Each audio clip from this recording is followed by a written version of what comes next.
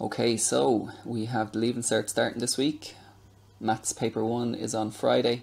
Maths paper 2 is the following Monday. So in this video I'm just going to quickly go through the structure of the exam because it's a little bit different this year, and then I'm going to give my recommendations for how many questions you should do on each section on each paper.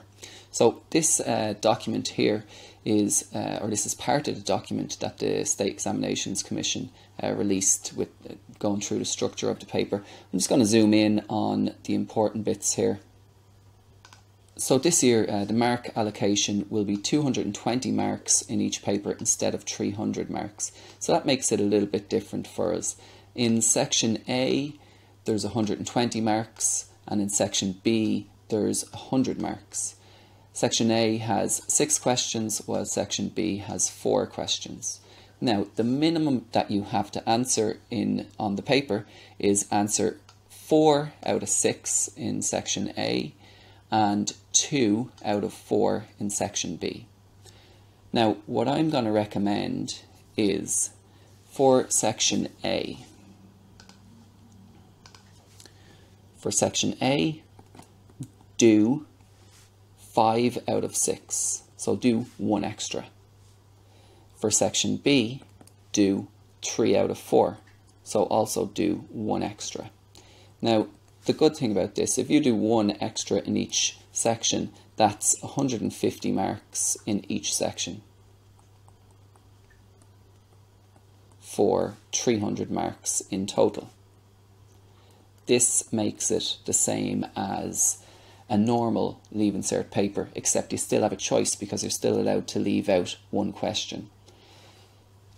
If we do 5 out of 6 in section A and 3 out of 4 in section B, then that makes our timing easy. So our timing is going to be the same as what it would be in a normal Leaving Cert year. So timing is going to be 2 marks per minute.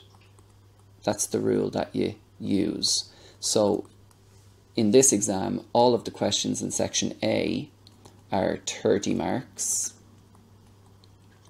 So that means you're going to take 15 minutes max in each question in section A.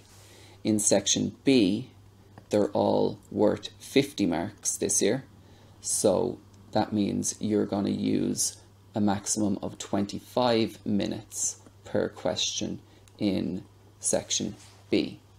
Now, if you want a bit of time at the start to read through the paper, pick your questions, and then at the end to go back over your exam, you might want to reduce this down a little bit and stick to maybe 13 minutes for section A questions and 23 minutes for section B questions, and that'll just give you a little bit of time to read through the paper at the start, pick your questions, and then at the end to go back over it to make sure that you've answered everything that you need to answer.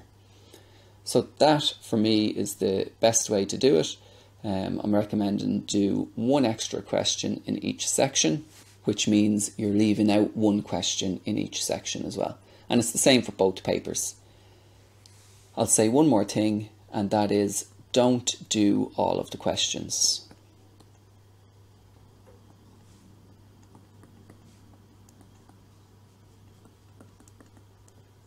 So don't do all of the questions. If you do all of the questions, then you're going to put yourself under time pressure then to get them all done. I think you'd be much better off just sticking to the 2 marks per minute rule and doing 5 out of 6 in section A and 3 out of 4 in section B. Okay, so if you have any questions, ask them below in the comments, and best luck in the exams. I'm sure you'll all do great, and thanks for watching.